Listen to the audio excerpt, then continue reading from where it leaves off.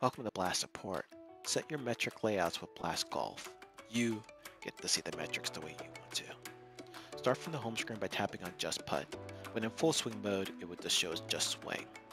Then from there, tap on the metric layouts up in the top left-hand side. The top sections are presented options where certain metrics have been selected for the design training. Scroll down to the bottom and you have the custom options of circle graph, 4 up and 6 up.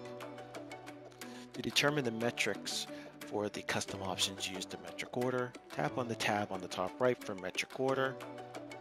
Select on the metric of choice and hold the double lines on the right hand side and scroll to the desired location. The highlighted metrics will show on the screen and the additional metrics will be found when you swipe down on the primary page. Please remember the first metric at the top will be the primary metric that will provide the smart feedback. Once everything is set up, tap on the X to leave the primary page there and go back to the previous page.